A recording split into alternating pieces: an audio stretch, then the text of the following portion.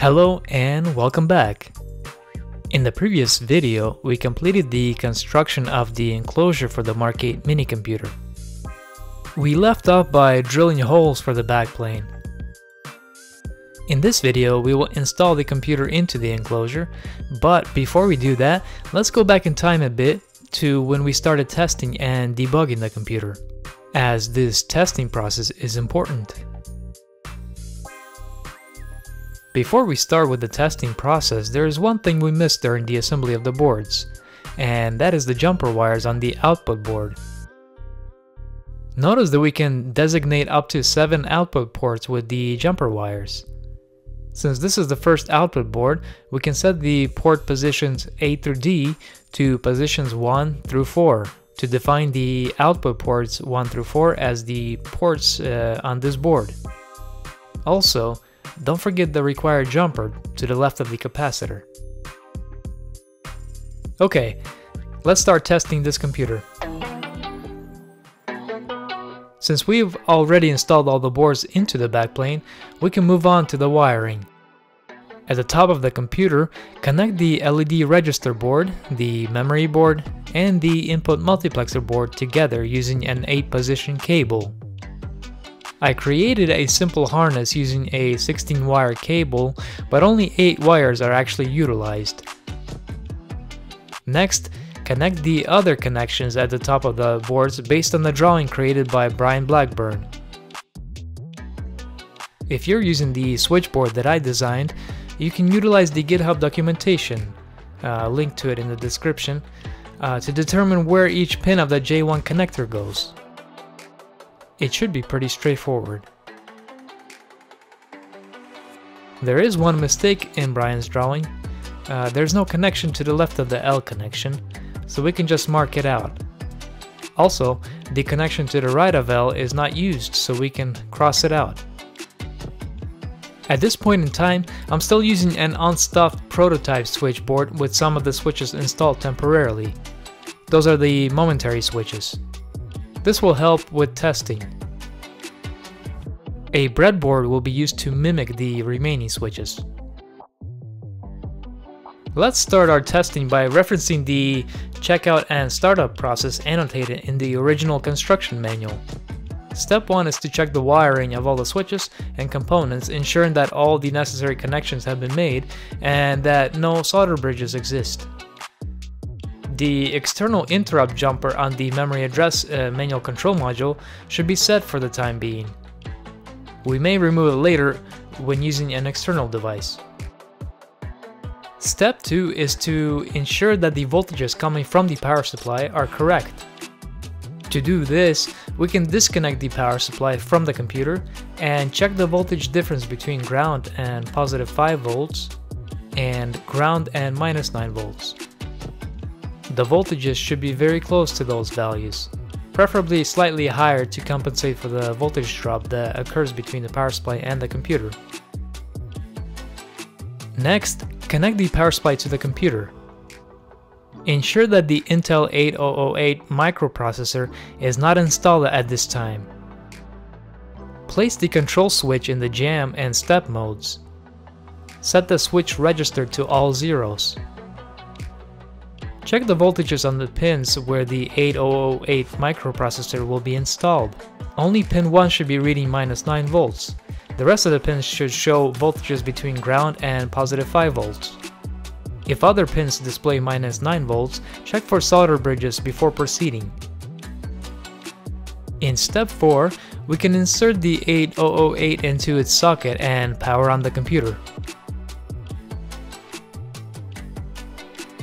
The LED register display will have some of the LEDs lit up. It's usually random which ones light up, but it's generally not a good sign if all the LEDs are on every time. With the switch register set to all zeros, toggle the load address high and load address low switches. Both the high and the low address lights should go out. If nothing happens when you toggle those switches, check the connections of the control switches. If all the LEDs light up instead, check to see if the switch register is connected backwards. If you still have issues, consult the original document for more debugging information. Let's try examining some of the memory locations to ensure that the examined circuit is working properly.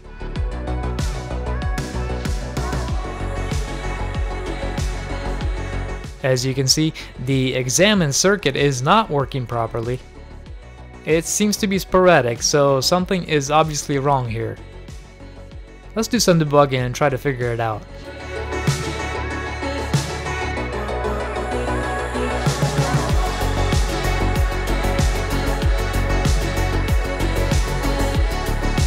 After some debugging and probing around with my voltmeter and oscilloscope, I think we may have found the issue.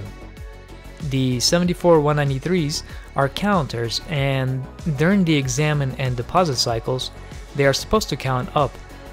However, it seems that the counter sometimes counts down instead of up.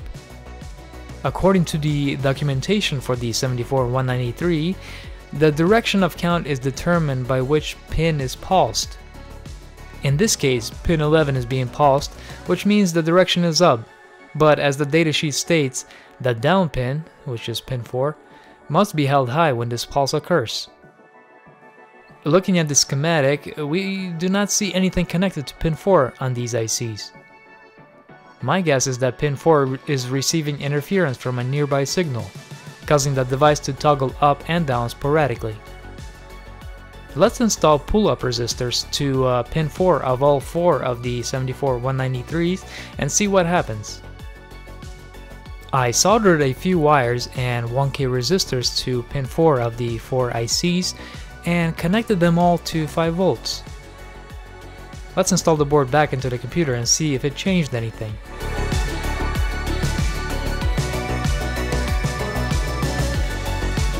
Look at that! It seems to have fixed the issue. We can now examine the memory contents by toggling Examine. One side effect of this change is that now when I toggle the load address high switch, it also loads the address into the low position. The same occurs when toggling the load address low, the high address is also set. We will investigate this issue later. I'm also noticing that one LED on the output register is always on. Let's do some debugging to see what's happening with it.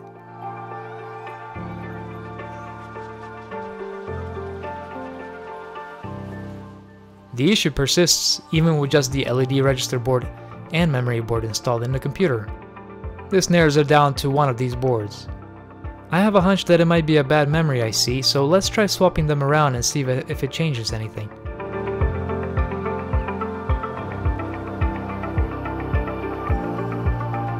And it does. It appears to be a bad memory IC. Unfortunately, I don't have any spare 1101 RAM laying around, so we will have to address this issue later. Alright, let's move on to the deposit circuit. As you can see, we can examine the contents of the memory locations, but depositing does not seem to persist in RAM.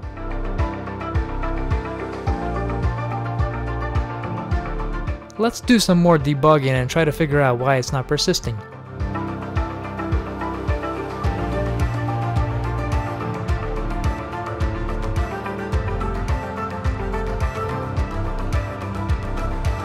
After extensive debugging, I think I've narrowed it down to the connections between the address latch board and the memory board.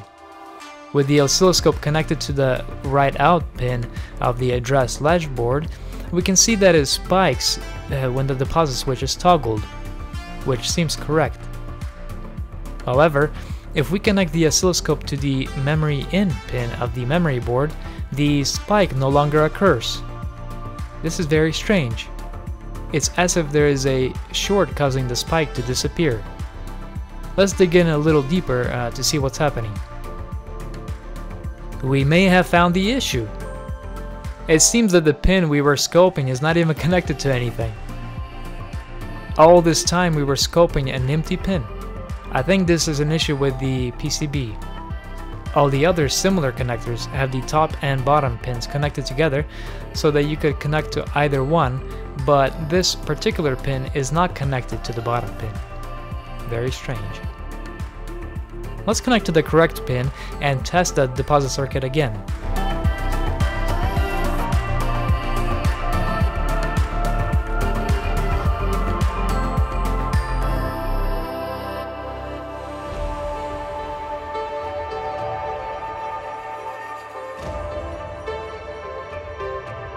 Perfect! It was a simple fix, but it caused a lot of headache trying to find the problem. Now we can deposit data into memory and then examine it to verify that the data was indeed deposited correctly. Since we cannot continue with the test procedures outlined in the original documentation due to missing RAM, let's try to figure out why the load address high and load address low are both toggling each other. My first thought is that ICs might be experiencing a voltage drop going under the minimum voltage threshold. I've tested the voltages and I do see a spike when the switches are toggled. Now, I'm not sure if this is a spike due to a voltage drop or not, but let's try increasing the voltage slightly to see if it makes a difference.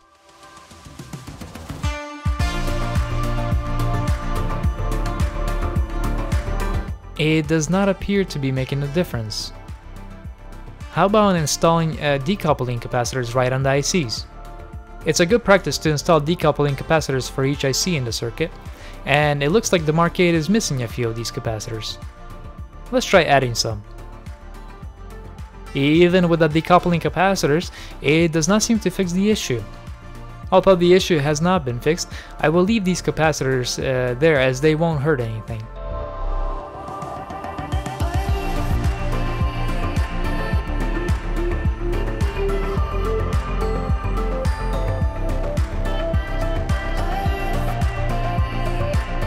I've been probing and scoping the circuit for a while now and haven't yet found the issue, but I do see something strange happening. When the load address high is toggled, the load address low also shows a spike. When I disconnect the wire from load address low and toggle load address high, the spike disappears. So something strange is going on here. After some digging, I believe we have found the culprit. These wires are all interfering with each other. And having separated them, the issue no longer persists. We can now toggle load address high and not have the low address being set along with it, and vice versa. Fantastic. It's common to spend a lot of time debugging an issue, which is actually very trivial on the surface. Now I'm wondering if the examine circuit was acting up because of this same issue. I'll investigate that later. For the final wiring, we'll have all of these wires twisted and braided to prevent interference, since even a tiny interference can cause issues in signal wires. I would like to continue with the test procedures, but if we try to run the test program now, it will most likely fail since one of the RAM chips is dead. I've just ordered more RAM, so we'll continue testing it when the RAM arrives.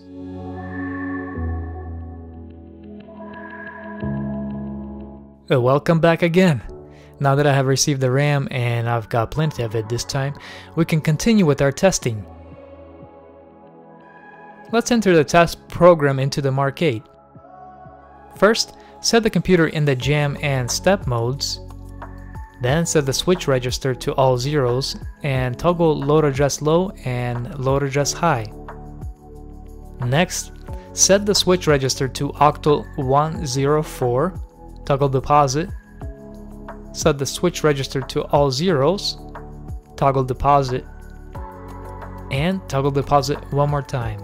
This simple program should run as a loop, jumping back to memory location 0 over and over again. Set the switch register to octal 005, switch out of the jam mode, toggle interrupt, and then toggle step to step through the program.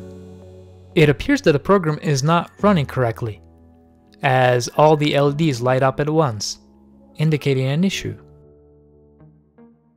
I will continue to debug the program, this time focusing on the CPU board. I won't bore you with the details, so I'll get back to you once I have something substantial to report.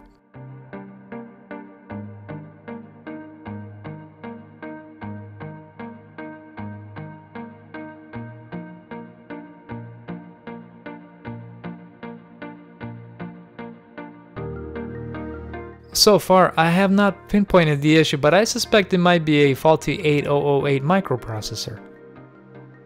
I've gone ahead and purchased another one, as I'll need one for another project, so we'll continue with the debugging once it arrives. While we wait, let's complete the assembly of the computer by installing it into the enclosure. In the previous video, we finished building the enclosure for the computer. Let's start by installing the components that will be housed underneath the enclosure. First, install 4 long M3 bolts for the backplane.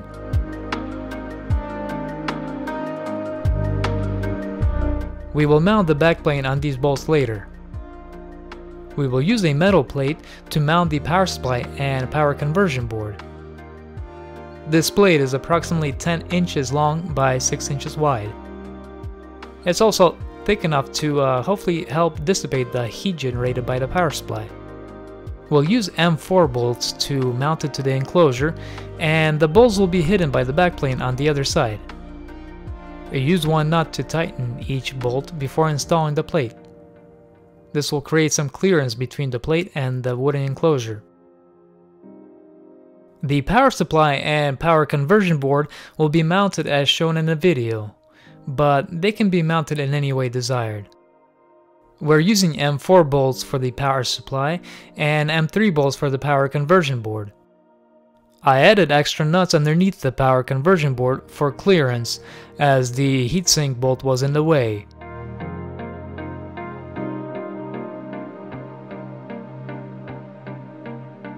We will also mount a terminal block, which will be used for the power lines coming into the enclosure.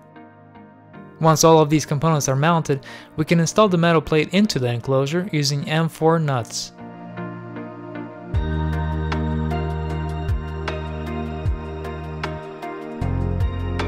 The power supply wires will run to the terminal block. The black or load wire will run to the switch connector, and then from there to the terminal block.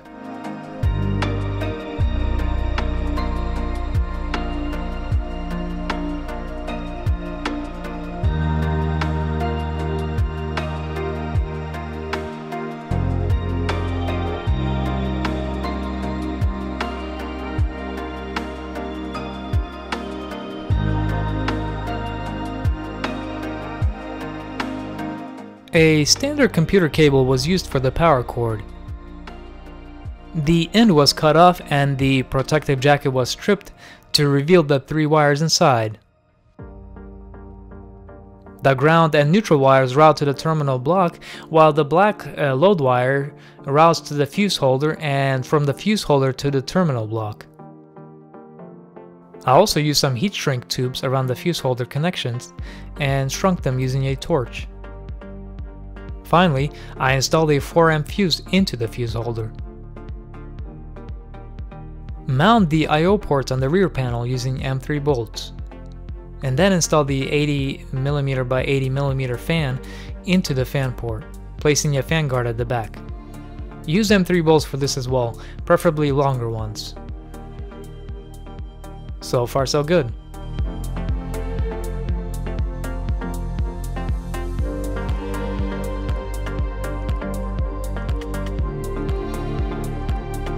The fan is designed for 5 volts, and fortunately we have an extra connection on the power conversion board that we can use to power the fan. Connect the dark wire to ground and the lighter wire to positive 5 volts. Ignore the minus 9 volts. We're now ready for a smoke test. Let's plug in the cord and power on the power supply using the switch on the switch panel. The fan powers on and blows air out of the enclosure, which is exactly what we want. I may reduce the speed of the fan in the future as it's fairly noisy. It's also a good idea to double check the voltages coming out of the power conversion board to ensure they are positive 5 volts and minus 9 volts before continuing. Plug in the power harness and run it to the top through a cable port. On the other side, insert the backplane over the 4 bolts installed previously. I found that adding an extra nut underneath the backplane creates more clearance, especially considering the larger metal plate bolts that are located under the backplane. Connect the power harness into the backplane.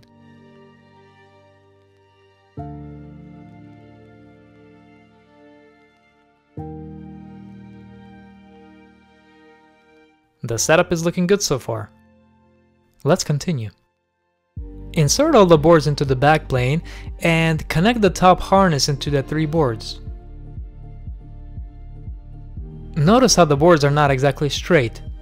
We can fix this by using a piece of wood with grooves cut out for the boards. To mark the groove locations, place the wood against the connectors on the backplane and then cut them out with the miter saw.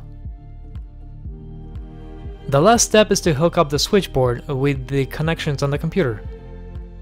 Although I initially considered building an interface board for this, and I might still do so, for now I created a harness using 28 gauge color-coded wires. And these wires are very flimsy, so I installed a thick metal wire in the middle to create rigidity. Run the 24 position connector to the inside of the enclosure and connect it to the switch panel. Mount it to the side of the enclosure to keep it secure. The other side of the harness will connect to each respective connection on the Minicomputer. I color-coded them for easier identification. The purple wires are for power and plug directly into the backplane bus. Notice how the harness is twisted and braided. This is to prevent interference between signal wires.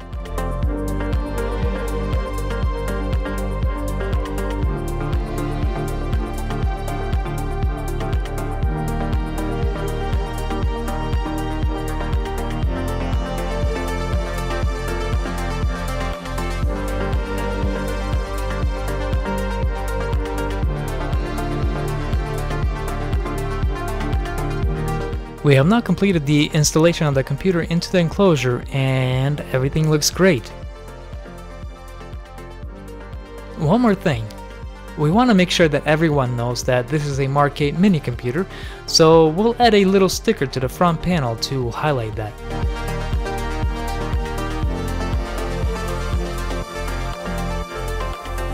Adding identifying text to the switches also helps. Now we are ready to get back to testing. So, where did we leave off? Oh yes, our test program failed to run.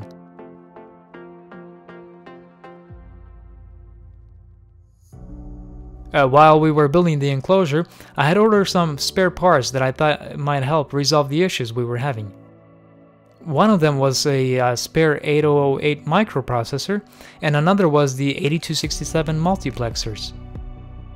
Let's first try swapping the microprocessor and see if it changes anything. I had scoped the microprocessor previously and it seemed to be behaving correctly, so I doubt that this is the culprit. The new microprocessor is now installed. Let's try the program again.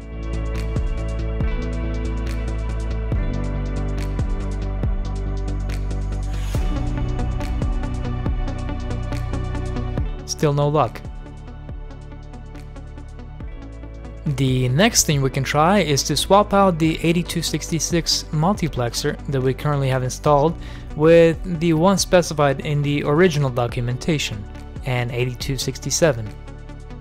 Initially, I did not think that there would be many differences between these two multiplexers, but having done some probing and scoping, it seems like the signal for the LEDs on the LED register board is coming from the input multiplexer board, and they are all ones. If we look at the truth table for the multiplexer, to get all ones, both of the select lines have to be ones as well. Based on my scopes, the select lines do not appear to be all ones, so there seems to be an issue with these multiplexers. Let's install the 8267 multiplexers and try the program again.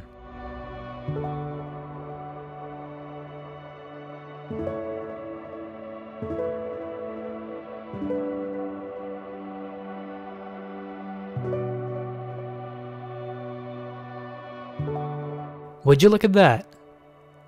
It appears that our program is actually running. The culprit must have been the multiplexers. Now, I don't know if it's due to a faulty 8266 or if it just requires the 8267, but at least we now know where the issue lies. Let's continue with the testing procedure and run one more program. The next program we will run will start at location 0 and increment the output register over and over again. This will test the dynamic operation of the Mark-8 minicomputer. Let's go ahead and enter it.